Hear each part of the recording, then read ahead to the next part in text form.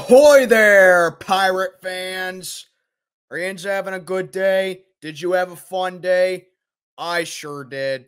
This was an entertaining game to watch. This was fun.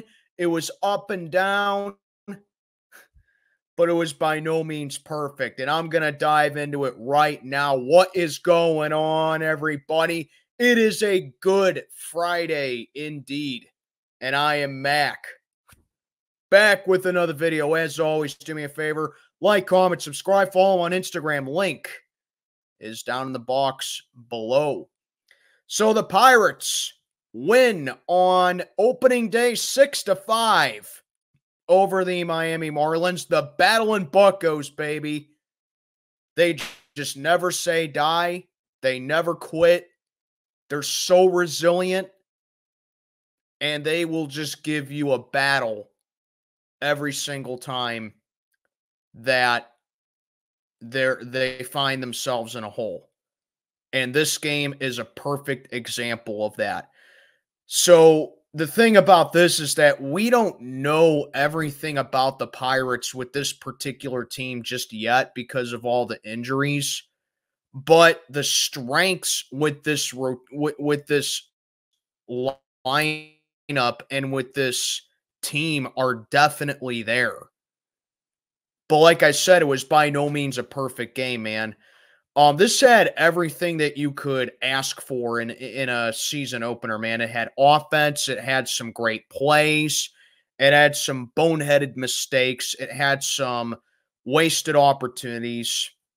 So with all that being said, I'm just going to get the bad out of the way first because there were genuine moments in this game where I felt like the Pirates had this game lost. And I think it's going to start here with Andy Haynes. For as good as this offense, I know this offense is good. I mean, it's there. This team has shown several times over the course of the past season and a half that they're capable of rallying from a big deficit because the offense is built that way. But it goes to our hitting coach and Andy Haynes. And this is why he needs to go. His hitting approach just doesn't work. All the wasted opportunities the Pirates had in today's game, I'm surprised the Marlins could only muster 5 runs. I'm surprised the Pirates were able to put 6 runs on the board. Because these stats right here may alarm you. The Buccos went 2 for 17 with runners in scoring position today, or Thursday rather, and they left 13 runners on. That is just, that cannot happen. Now, granted, I mean, the Marlins, in my opinion, are a good team. They obviously were good enough to get to the playoffs last year.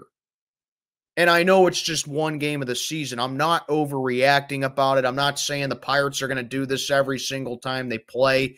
There's going to be times where, you know, they don't get second chances with opportunities and they lose, or they take advantage of these opportunities. But they went 2 for 17 with runners in scoring position, and they left 13 on. The main culprits, the 6th inning. You have the bases loaded and nobody out, and you get 3 straight batters out, mainly O'Neal Cruz and Jared Triolo, just looking at pitches that whiz right by him. And that right there, man, it like I said, it just can't happen. Because Andy Haynes' approach is you have 2 strikes on you, and anything that's close, you just watch it go by and you hope that the pitcher walks you. That cannot happen. I mean, you could see it with Jared Triolo's at bat in that inning where he was hoping that that fastball that was borderline was just going to be called a ball and he'd get on base. That cannot happen. Buccos had another opportunity with the bases loaded. They got 1 on the board thanks to McCutchen digging it out at first base, which ended up being just an RBI ground out. But Andy Haynes' hitting approach is the reason that this offense is honestly not at its full potential just yet, despite the fact that they're able to come back from these deficits and win these games. But the main, and back to like the O'Neal Cruz and Jared Triolo's you have back-to-back strikeouts right there too. The Pirates on Thursday struck out 17 times. I'm not kidding you. They struck out 17 times. Like I said, that cannot happen. You have to take advantage of these opportunities, and you have to be aggressive at the plate. You have to have a whole different approach, and you have to take what these pitchers are giving you. I know I said that you can't overdo it in my pregame, but there comes a point to where if they're throwing you a pitch that's hittable and it's close to the zone and you're down an account, you got to take a swing at it. If you go down, you have to go down swinging. You can't just watch these pitches whiz by you. This has been a recurring issue ever since Andy Haynes was here. Mitch Keller, I'm not going to get too into him because I don't think he did terrible Thursday, but he certainly didn't do great. I mean, he went 5 2/3. He allowed 5 runs. Only 4 of them were earned. So, I'm laying off of him for that reason because only 4 of them were earned. Jared Triolo just looked really off at second base yesterday because he had that fielding error. He had never had possession of the ball at second base, which resulted in the unearned run. And then he had that terrible rundown in the top of the 12th inning, which I'll get into later. But Mitch Keller, I mean, the reason that I'm laying off of him is because it's only one game. He didn't do awful, but he certainly didn't do great. He did strike out 3, but really his velocity was off. His slider looked off, and he really did struggle with the middle of the lineup. He allowed a couple of soft base hits as well. But it's something that I'm not too concerned about. I think he's a good enough pitcher to be able to work on that velocity, and he's able to work on, pounding the zone a little bit more. But, I just kind of expected better from a guy that we extended in the offseason. But like I said, it's only the first game. I'm not going to get too into him with that because the offense bailed him out big time. At least it was a no decision thanks to the offense being able to come to life and a phenomenal job by the bullpen. If there was one thing the Pirates did great in yesterday's game, by far the bullpen. Fantastic job by the bullpen. Mitch Keller allowed 7 base hits. You know how many base hits the bullpen allowed in 6 1/3 innings of work? 1 base hit total in 6 1/3 innings. And keep in mind, David Bednar was not available for this game, and Colin Holderman was not available for this game. This bullpen did that without their 2 most valuable assets with the bullpen. Especially Luis Ortiz and Aroldis Chapman get big shout-outs for yesterday's game. Luis Ortiz, fantastic stint yesterday, especially with him getting those double plays, which is a pitcher's best friend. The Pirates, no doubt about it, need help with that 5th starter now that Johan Oviedo is going to be out for the season with Tommy John. But Luis Ortiz, I think you got to keep this guy in the bullpen. He did a phenomenal job yesterday. Aroldis Chapman took care of business in the 9th inning. I think Aroldis Chapman's living up to advertised. Again, it's only one game, but this guy's showing that he still has it with where he is in his career. Great job by those 2 in particular with the bullpen. And Jose Hernandez finishing up his first major league save. So, there were definitely a lot there was definitely a lot of good things as far as the pitching went, despite the mediocre, in my opinion, job that Mitch Keller did. But the offense is where this team came to play. Brian Reynolds, game-tying 2-run homer. Really good day for him yesterday as well. So Brian Reynolds just needs to keep that up as well. Ke'Bryan Hayes, he got on base a couple of times. He walked twice. As a matter of fact, Connor Joe, Andrew McCutchen, and Henry Davis and Ke'Bryan Hayes all combined for 6 walks. So it's like the Pirates are getting on base. They're doing these things right, which, yeah, I mean, it's nice that they're getting on base and they're drawing these walks, but that can't be their approach every single time that they take the plate. And again, I think that goes back to Andy Haynes' philosophy. But then you see guys like Edward Olivares, first major league at bat, solo home run to make it a 5-3 game. And that was after the Pirates had that bases loaded opportunity. And then how about the man, and then how about Jared Triolo? You know, sure, he had a sloppy day at second base. He had a little bit of a jittery day at second base, in my opinion. And he had that horrendous rundown in the top of the 12th inning where he did deliver the what would be the game-winning run, but he was in a horrendous rundown in between first and second. Reminded me of Gorkys Hernandez back in the day. It's just a bad rundown. And speaking of rundowns, how are you going to send Henry Davis home with 1 out in the 10th inning? You can't send him there. You can't wave him there. If there were 2 outs, okay, I get it.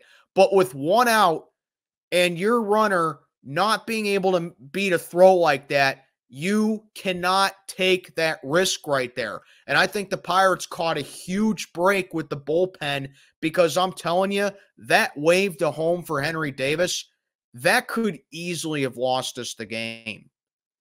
You got to know the situation right there. If it's 1 out, you keep him at third because you can score on an out. If it's 2 outs, you send him.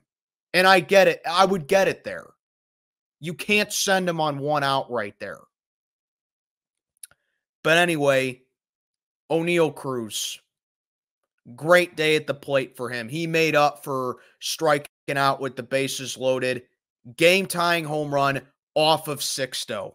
He went oppo in the top of the 8th inning. And when it was all said and done, the Pirates won the game 6-5. Valiant effort, great come-from-behind win, great team effort.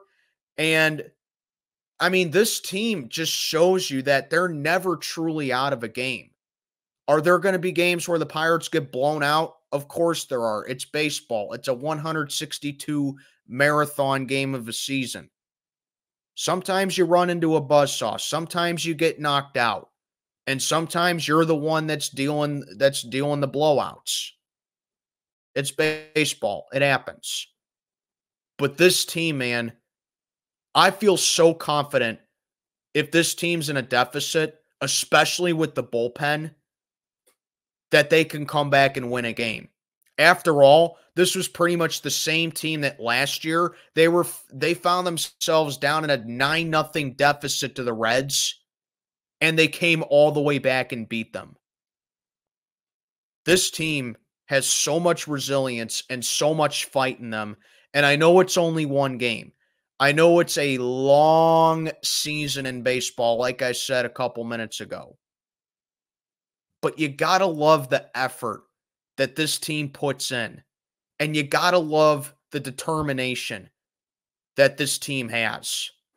Are they the most talented team in the league? No, not even close. But more often than not, this team is going to give you an honest effort every single game that they go out there. This is a team that's on a mission to prove that they're a lot better than what people are giving them credit for. A lot of these experts have us finishing last place in the NL Central this year. Third place, I'll take. I would love, obviously, I'd love a wild card, and I would especially love a division title. October baseball is in my sight with this team. I believe if this team plays all their cards right and they, slap some cement on these small little bricks that they have and just patch up the holes they have, playoff baseball is in my sight with this team. I can understand third place. I can maybe understand fourth place. But this is not a last place team, in my opinion. This team is too hardworking and they're too determined to be in the basement of the NL Central. And I think this first game of the season should be a tone setter for your season. You're going to give your opponent hell every single game that you go out there. And I'm excited to see how the rest of this series goes, man. We win it 6-5 over a tough Marlins team. I'm excited to see Martin Perez take the mound Friday night. I think that that's a guy that a lot of this fan base is overlooking. Martin Perez, like I said in my preview, I think he was buried in the Rangers rotation, but I think this guy secretly could be a very good sleeper for us as far as the rotation goes. But yeah, a very good win, a great come-from-behind win today by these Battlin Bucs. 6-5, we win it over the Reds. Game 2, or the Marlins, rather. Game 2 of this 4-game set will be Friday night, 7-10 first pitch down in Miami. And I hope to have a recap of that game out as well. The weekend's going to be difficult for me. I'm going to be with my girlfriend's family for Easter all weekend. So I hope to have a recap out for Friday night. But yeah, just want to get this out of the way. What a game by the Pirates, man. And I'm excited to see what happens. Anyway, let me know what you think. Like, comment, subscribe. And let me know what you think down in the comments below. I am Mac, checking on out for the day. Have a good one, everybody.